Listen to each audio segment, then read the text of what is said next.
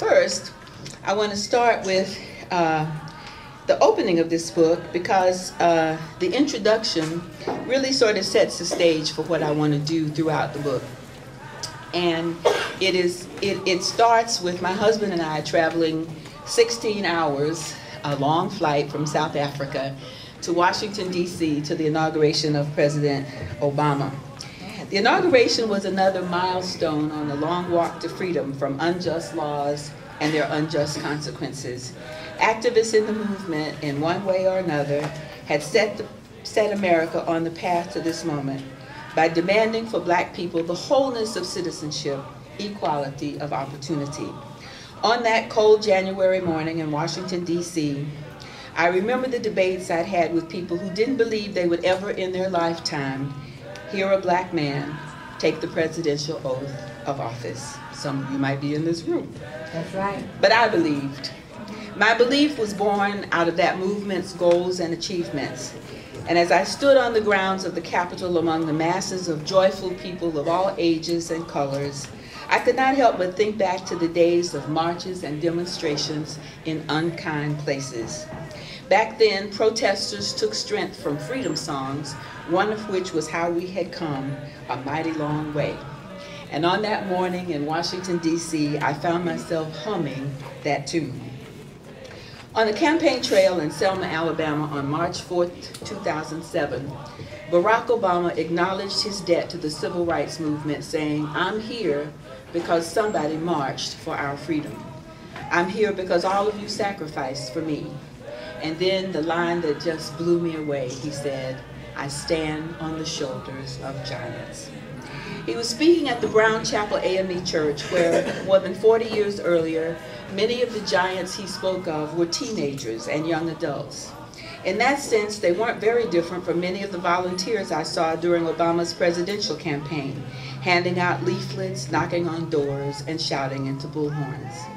The young volunteers in 2008 worked with the kind of energy and enthusiasm and desire for change I had not seen since the days of the civil rights movement. The mood, spirit, and activism I saw on college campuses around the country in that winter took me back to the days when young people poured out of their classrooms and into the streets, marching for freedom. Freedom to be judged, in Martin Luther King's words, not by the color of their skin, but by the content of their character. But there were critical differences too. While the young volunteers of today may have confronted harsh words, that was as far as it got.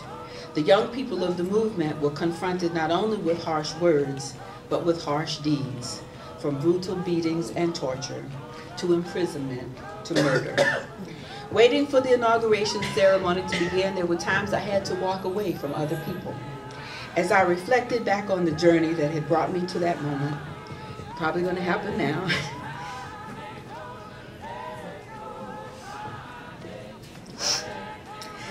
my eyes kept filling with tears that I didn't want to have to explain.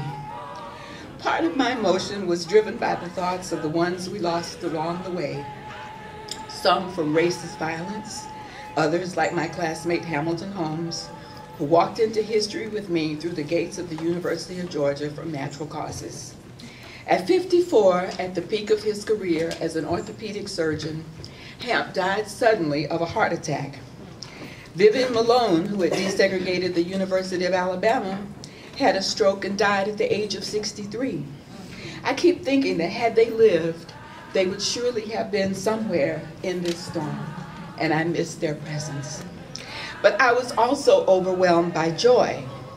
Back on the campuses I visited in the winter of 2008, I had finished complimenting the students. When I had finished complimenting the students for their renewed activism, I would ask them to join me in another song that used to keep our feet in the street until freedom rang.